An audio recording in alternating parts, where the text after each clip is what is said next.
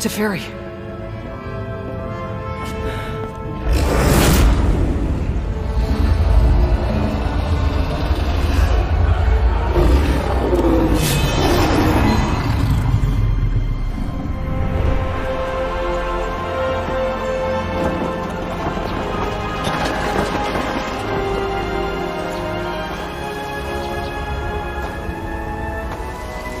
I've spent my entire life learning about time.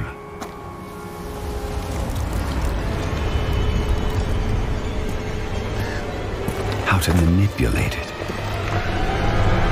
Surrender to our perfection! How to control it. How to run from it. But time always catches up with me.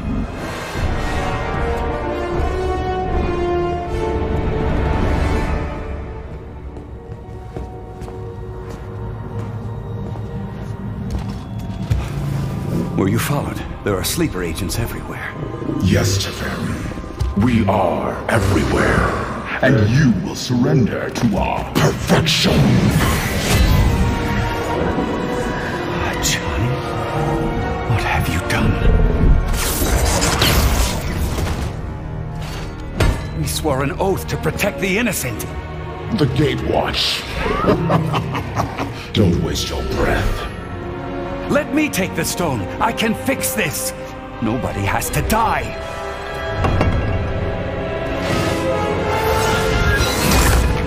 Running, dodging, hiding. It's what you do best. But where has that gotten you? I tried to save my people. I tried to save Dominaria. The Phyrexians did not destroy your home, Teferi. You did.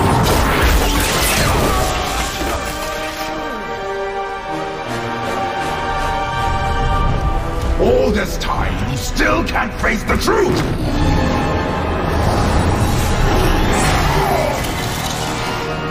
You are a coward! Enough. This ends now!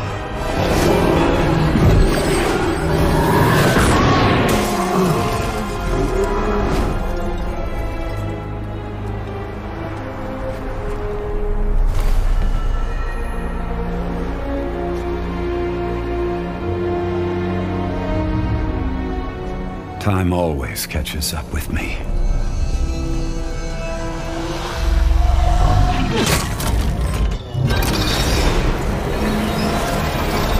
Now, it's time to face it.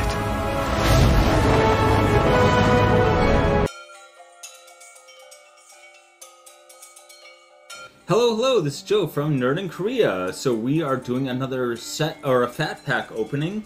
So we're looking at the top value cards and my budget picks. This is the top value cards. We're doing Dominaria United. This is a set I really like. It's actually retained value much better than a lot of sets usually do. This is 2 years old already, so usually the price crashes pretty quickly. This has been floated up a lot more than other sets, partly because some cards that weren't super valuable went up in value, and a lot of the top value cards actually dropped out. So one of my top picks is actually one of those cards that dropped in value, so I'm hoping to get that one, but we're going to talk about that later.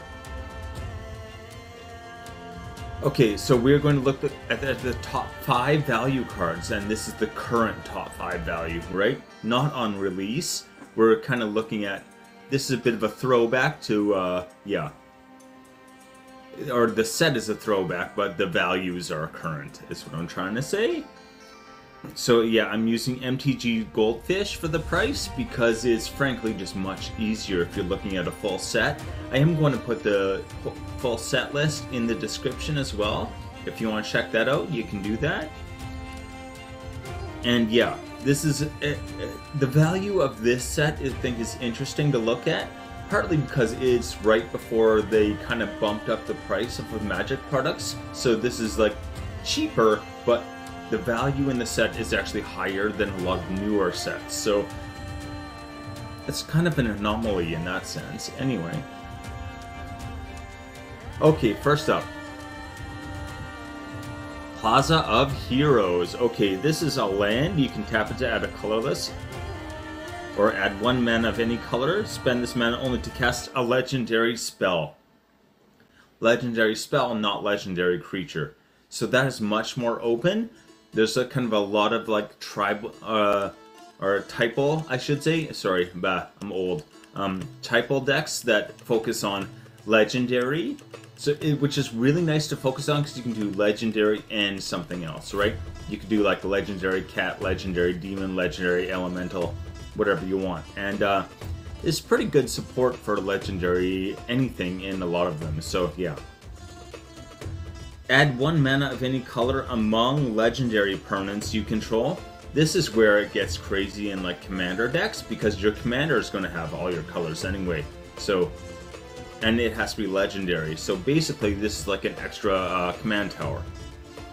At worst is an extra command tower.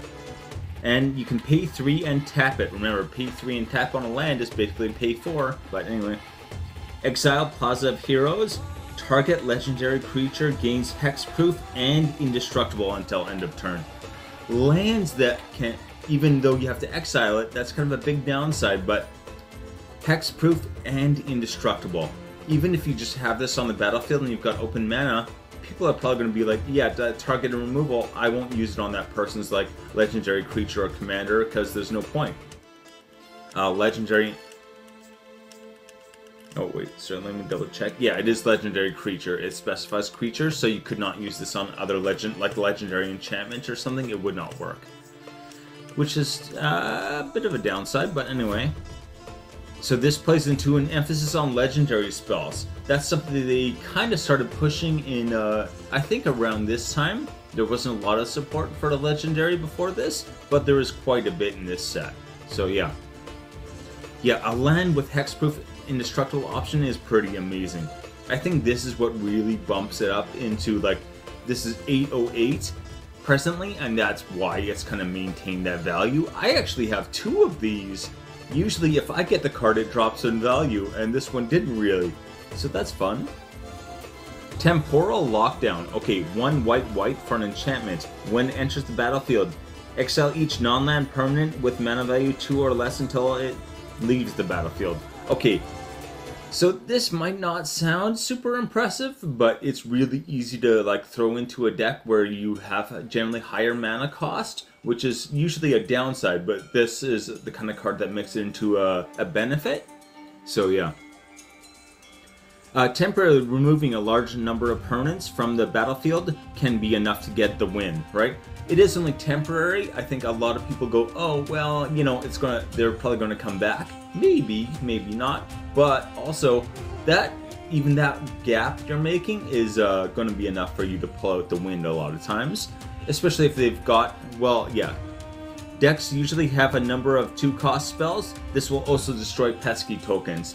So that's kind of where I look like at this as you're getting all the tokens are 0 cost, and as soon as they get exiled, they cease to exist. So if you're dealing with someone who's like making a whole bunch of treasures or something, and they're just outvaluing you, you can just exile everything and be like, okay.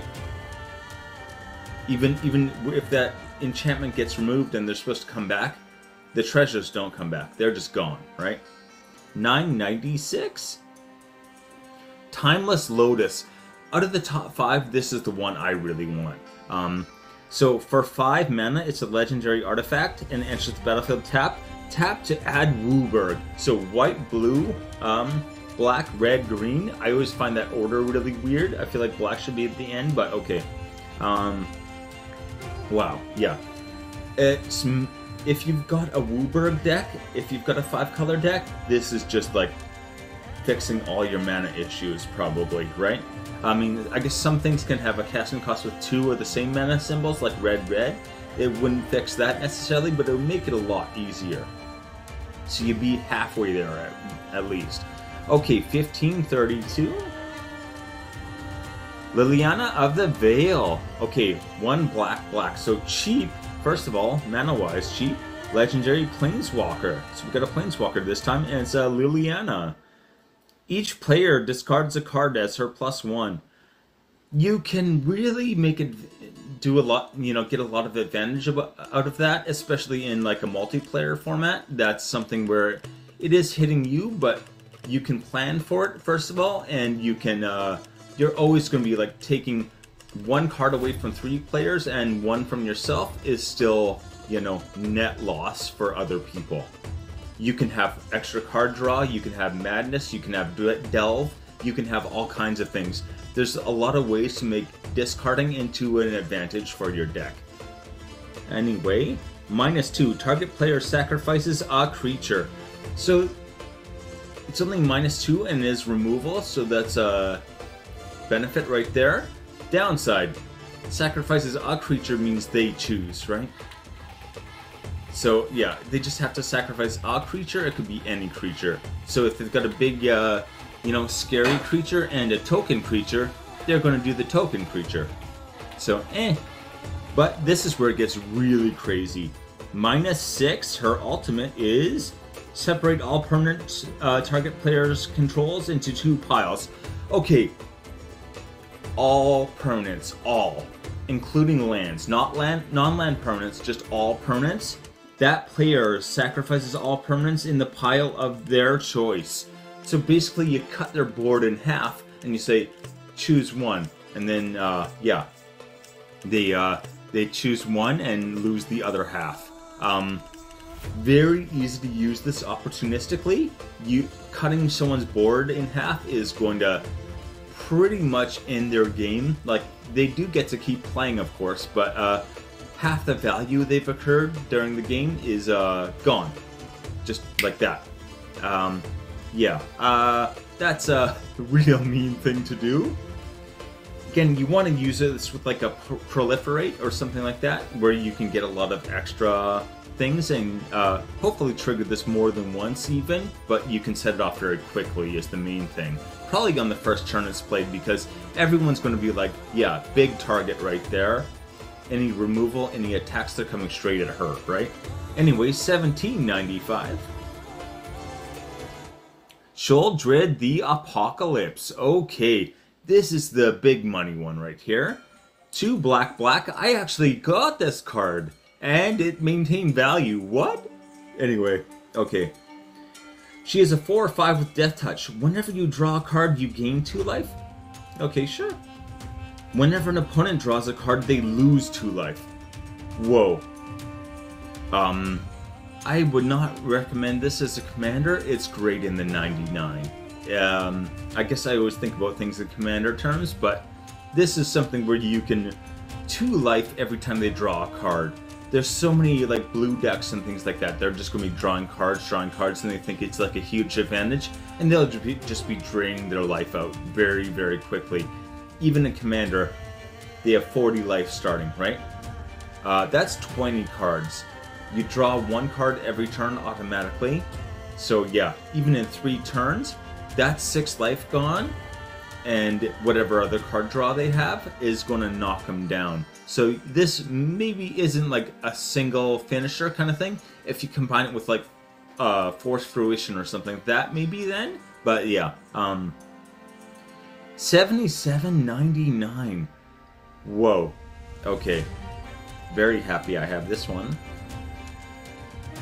Okay, now I'm going to look at my top pick. So this set has a lot of great cards. So my top pick is one that used to be in the top 5 on release, but has fallen in value. Not a lot. I think it's number 7 on the list now. But anyway, okay. Silverback Elder. So 2 green. That's probably why right there. The casting cost is a headache. For a 5/7, Ape Shaman. And whenever whenever you cast a creature spell, choose 1 destroyed target artifact or enchantment. Just removal. Automatic removal every time you cast a creature. Okay, I do want to point out, it is cast a creature, right? It's not creature enters. So if you're doing a token thing, those tokens entering, they don't count. They don't matter. You have to cast actual creature spells. And it is cast, not just return from the graveyard or something. Cast, okay? Anyway, option 2, look at the top 5 cards of your library. You may put a land card from among them onto the battlefield tapped, put the rest on the bottom of your library in a random order. A land, okay? A land?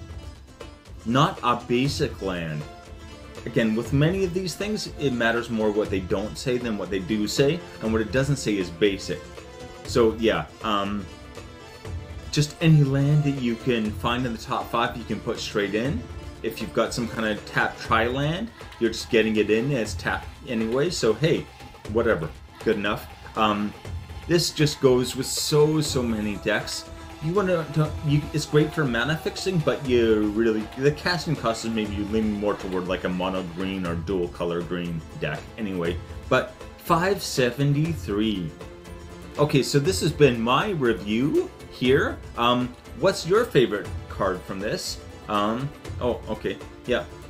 What's your favorite card from this set? Again, I'm going with Silverback Elder from mine. I'm hoping I pull one of those. I have opened this before and not gotten Silverback Elder. I was very disappointed, but we'll see what happens. Alright, take it easy.